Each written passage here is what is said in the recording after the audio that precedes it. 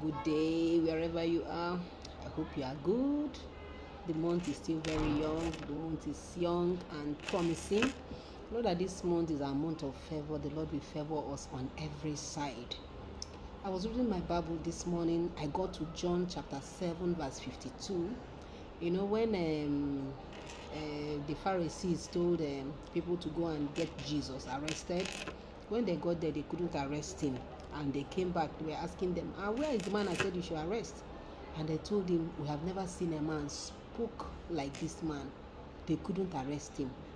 You know, but that's not where I'm going to. My area of interest is in verse 52 of that chapter, that John chapter 7. You know, they were asking them, I don't understand. Is he not from Galilee? That in all the history, that no prophet had ever come from Galilee.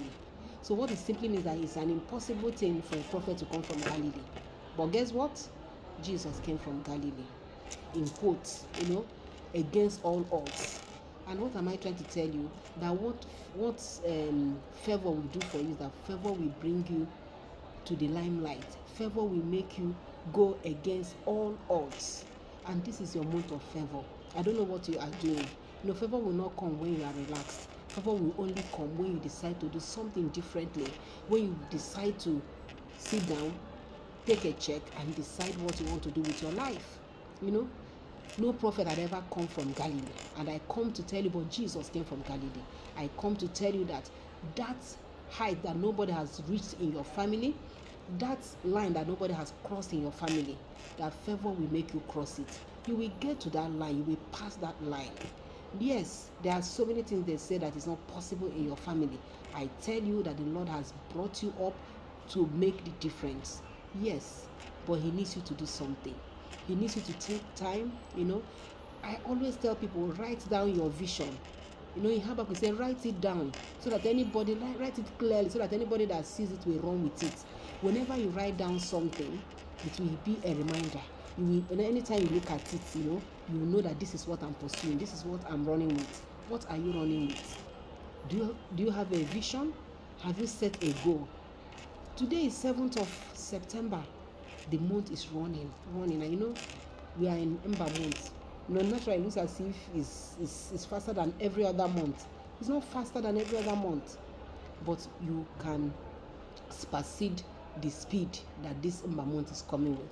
This Ember month can bring you good news, good tidings, if only you will do things differently. Sit down, take a stock. What are those things that you didn't do well? This is time for you to change strategy, do it better.